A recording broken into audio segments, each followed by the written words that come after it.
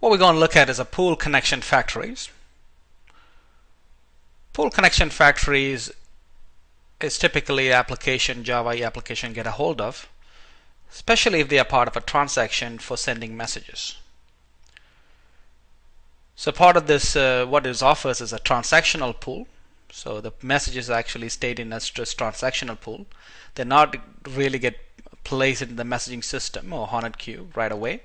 Rather, they wait until keep these messages in the transactional pool, and once a transaction is actually get committed, it actually will place that message into this destination where there's a queue or topic.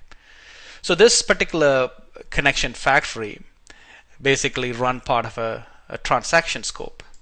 As you can see here, by default in a full profile, we have a pool connection factory. We call it HONET queue array. And transaction mode, that's an important tag here, transaction mode XA. So this is actually part of an XA transaction. Not necessarily always has to be XA transaction. XA transaction means kind of a global or distributed transaction, which means you are actually talking to multiple system part of one single transaction. That means you're sending a message to a messaging system, also maybe writing something to a database, sending something to a printer server. That all of these things has to be run part of a one single transaction scope. Then you'll use this XA type of transaction model. So assuming if that's the requirement, then if you use XA here, then there's actually, if it's an internal client that use the XA, then use the NVM connector. Well, if it's something for external client, then is actually use the native connector. Now, also you need to have these connection factories to be exposed to the client using the JNDI. So by use of a JNDI here, the client, the Java EE client, get a hold of this.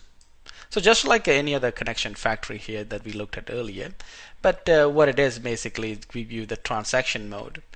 So it can be transaction mode XA, or it can be transaction mode local transaction. That's probably the most of the time if you're dealing with transaction, not necessarily always XA transaction. So you can actually call it local and then a JMX non-XA, or which is the local transaction. So basically what it offers is a transactional pool. So whenever you're sending a message, it keep the message in this transactional pool until such time a transaction is committed, then only actually will place the message into these message destinations. So that's actually the purpose of this pool connection factoring.